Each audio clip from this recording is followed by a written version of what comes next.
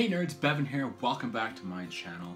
Today I want to talk about comic books and more specifically characters whose books I want to get into but just haven't pulled the trigger on yet. Now when I read comic books, I kind of stick to like my three main areas. So I got Spider-Man and surrounding Spider-Man, which in this case is usually just Spider-Gwen, X-Men and offshoots from and like solo titles from that series, and then Batman and the Batman family.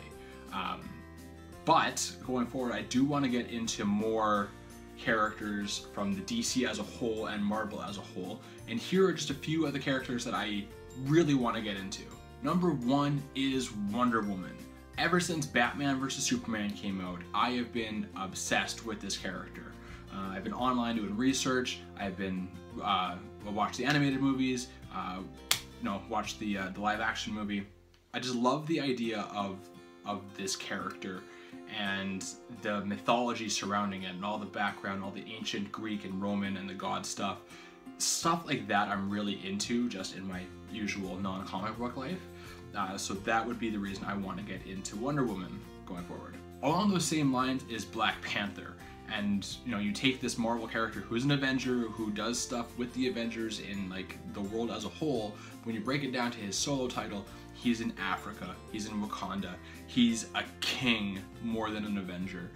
So he's just doing some really cool stuff there, and I want to see, I want to get into this book because it's a character that I'm kind of familiar with from the movies, but it's a character within the Marvel Universe in a different mythology, in a different setting. The book looks different than your typical New York superhero, and that's why I want to get into Black Panther. Now, Wonder Woman and Black Panther, I was really first introduced to in movies. Black Panther more than Wonder Woman. Wonder Woman's kind of been around on the peripherals of my life since the 90s with cartoons and such. But Supergirl, I found through TV. Now, I really like the character portrayed by Melissa Benoist in this TV show. However, I don't like the show itself. It's too formulaic. Every episode feels the same. So I wasn't really able to get into the show as much as I wanted to, but I still really like the character and the fact that, and of course I don't know if the TV show actually meshes with the comic books, but in the TV show she's working with some government intelligence. She is working with her sister and has this day job that she struggles with the identity more so than Clark Kent does, I feel anyway, because she's so new to the superhero game. But that is a character I really want to delve into a little bit more than probably the 8 episodes of her TV show that I watched. The last Marvel character I want to talk about is Miss Marvel, Kamala Khan. Now, when I got into comic books in the mid-2000s, Carol Danvers was still Miss Marvel, and I liked her character on the Avengers. I don't know if she had any solo stuff, but I wasn't reading it at any rate.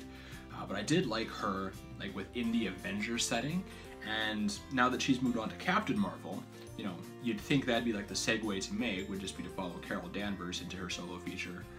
But I like the idea of legacy characters and characters taking over the mantle of their predecessor. And especially in this case, where the superpower set seems so different. Like, I really don't know what Kamala Khan can do. All I know is that she can like contort her body and like expand and create a giant fist for knocking dudes out. I really don't know much about her, but I find it really intriguing, especially with Kamala Khan's different cultural context. It's not necessarily just a white girl with blonde hair in New York City. I think her family is immigrants, so that just creates just a different setting than your typical superhero comic book. And the last character that I want to mention at all is not necessarily a DC or a Marvel character, however it is a Marvel book, and that is Darth Vader. They're coming out with, or they just started a new like origin story for Darth Vader proper, where it picks up right after Revenge of the Sith going forward. Now that is something I really like to check out. I am a bigger fan of the Star Wars prequels than I am of the original trilogy, and that's a completely different video. If you want to see it, let me know and I'll do it. But I like seeing that time period before Luke Skywalker finds out about anything. I like the backstory more than that core story of Luke Skywalker. I'm a big fan of Anakin as a character, and again, not to get too deep into it, but that's what I want to see. I want to see characters from the prequels going forward to see how we get to Luke Skywalker finding out what's going on. So those are the 5 characters that I want to start reading, and I will eventually probably. Wonder Woman and Supergirl Rebirth are on my list of books to start getting in the trade paperback form. I don't really buy single weekly issues, however, probably just for events and such like that. But these are some books I want to start picking up eventually. I have a long list of characters that I do collect, so we'll see who gets put in into the actual pull list. If you have any suggestions for videos that you want to see, let me know in the comments below. If you liked the video, please hit the like button. If you want to check out more, hit the subscribe button because new videos will be coming out every Monday. And with that being said, I will see you next Monday. Same bat time, same bat channel.